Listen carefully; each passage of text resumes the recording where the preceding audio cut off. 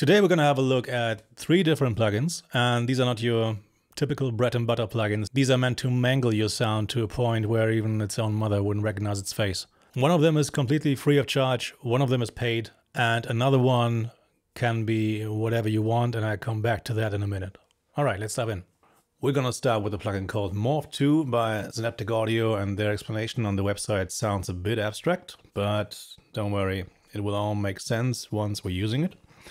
Let's first see what their website tells us about it.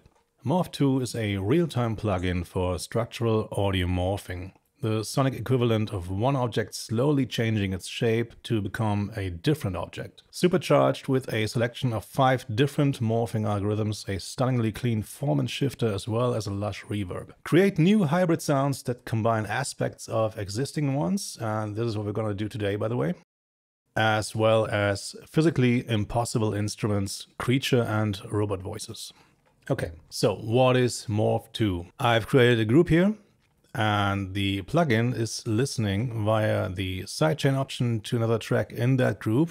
It's called Break, and it's muted for now. Let's have a listen to what the breakbeat sample sounds like. Sample number 1.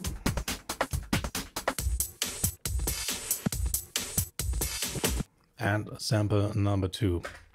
So we're gonna mute this again and listen to the loops I have on the actual track where the plugin is located. These are just simple textures, atmospheres, pads.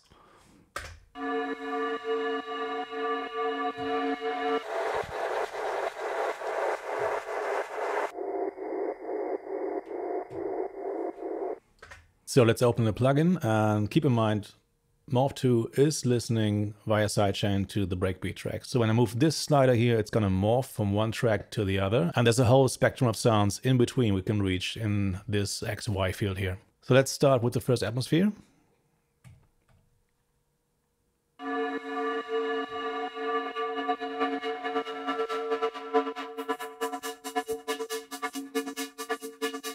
And the further we're coming up to B, we're hearing our original drum loop.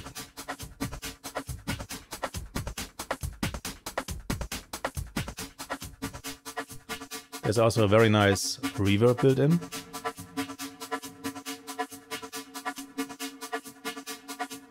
And this formant filter here, you can play around with this and get all kinds of different timbres.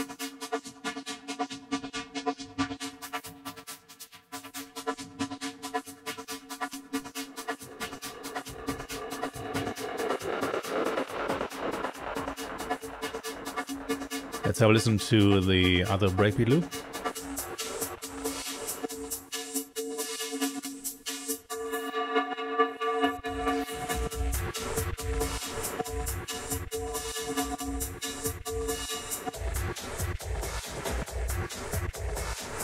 And also let's engage some drums for context.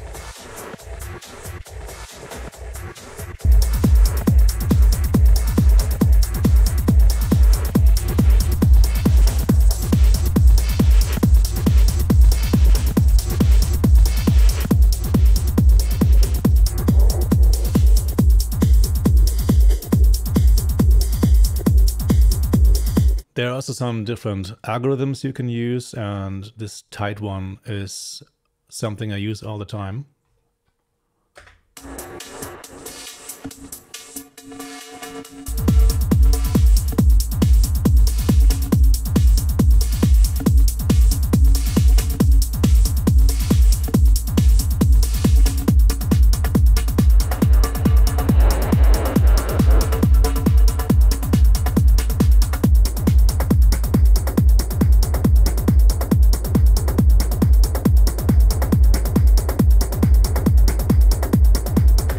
So as you can see, this is a very powerful tool, and it can breathe new life in your existing sample library of atmospheres, textures, pads, and whatever, just by feeding it different rhythmic material. Doesn't have to be a breakbeat, by the way. You can also use different drum loops, hi-hat loops, whatever. The next plugin in our list for today is called Dumpster Fire, and I'm not even gonna try to explain it, because the developer made sure to tell us absolutely nothing useful about it. If I had to guess, I would say this is based on some kind of FFT manipulation in the background, but who knows? By the way, their website is hilarious. I highly encourage you to read through it if you, for some reason, want to lose a few brain cells. Let's have a look. Okay, so this is the website, and I mentioned in the beginning, this plugin is either paid or you can literally steal it, because the developer decided, hey man, if you don't have money right now, you can steal our plugin. Just give us a reason why you would want to do that, and it's yours for free. And this goes for all the plugins on their website. Let's scroll a little bit down, and it starts right off the bat with apply directly to the garbage. Okay. Goes on to big shit marketing. Oh, this is my favorite, by the way, anti-utility. The first person to find a practical use for this thing gets a free cookie from the no one cares jar. Nice. This shit is haunted. Every bit, every pixel, super fucking haunted. Okay, and also the testimonials are really nice. I literally had to throw my pants away. Good. Enough of that. Let's look at the plugin. So for this plugin, there isn't really a manual or anything. They're just a bunch of knobs on the surface, and they do stuff. So I have this loop here. It's a simple sequence.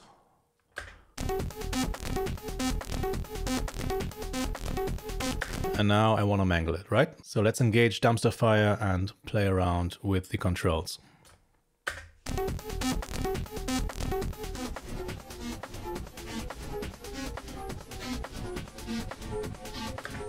Okay, so first of all, this is a frequency shifter, obviously, and it works in conjunction with these two here.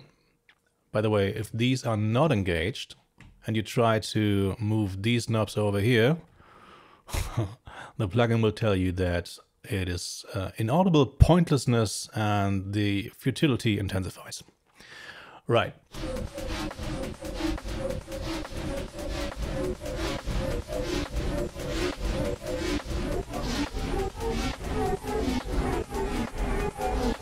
Let's add a bit of reverb.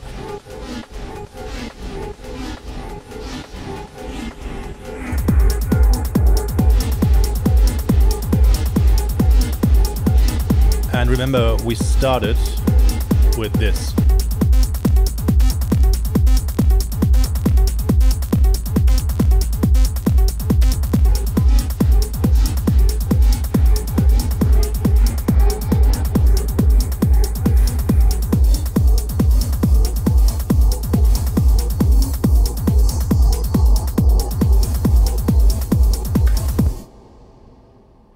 So lots of possibilities to completely fuck up your audio if you want to. And yeah, this is one of the things I use all the time. Whenever I'm stuck with a melody or a sequence that sounds too vanilla and bread and butter for me, chances are I'm gonna try to do something with this plugin. Moving on to our last plugin for today. And this is part of a completely free of charge plugin suite from a developer called Michael Norris. And his plugins look a little bit, as you can see in a second here, like, yeah, graphic tools from the 90s maybe, because there's only a bunch of sliders. Don't worry, we don't need all of them for today's purpose. So this one is called Spectral Drone Maker. And the beauty of it is that no matter what you feed into it, you will get a contextualized output, meaning what comes out of this will sonically match your source material. Hence will fit in your track every time. So I have this sequence here, and I want to fill out this space around it a little bit. Let's have a listen to the dry sequence first. This is number 1. This is number 2. We're gonna stick with number 1 for now. So I want to fill the frequency spectrum with a moving drone. It should be constantly evolving, and I just loaded the same loop into my Drone Maker track here, the track where the plugin is located, and watch what happens when I play it back.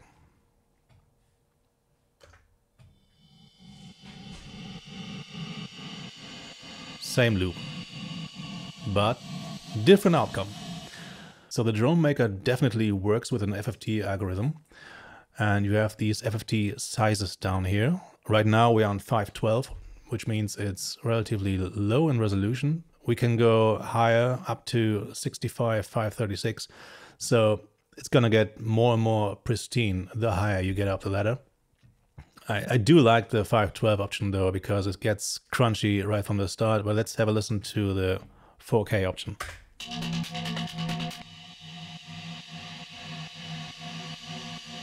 And you can use stuff like scales. You have a built-in comb filter. You can change the fundamental and the filter bank level. You have a low bin cutoff and a high bin cutoff. And you can hear the plugin reacts a little bit delayed because it takes some time internally for it to catch up to whatever you're feeding into it. Let's have a listen to both of them together.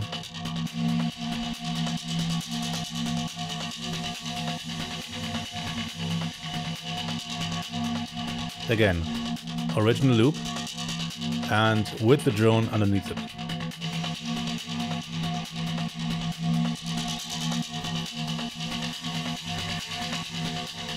Let's do the same for the next loop.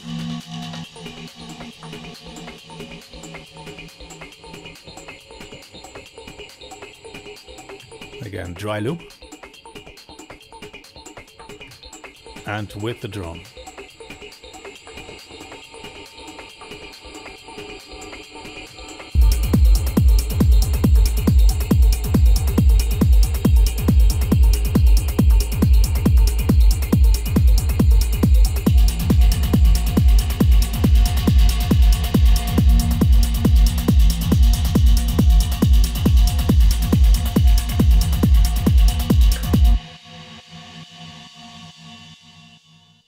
Alright, hope you found this useful. As always, make sure to check our website, SINEE.de, and I'm gonna see you soon. Take care.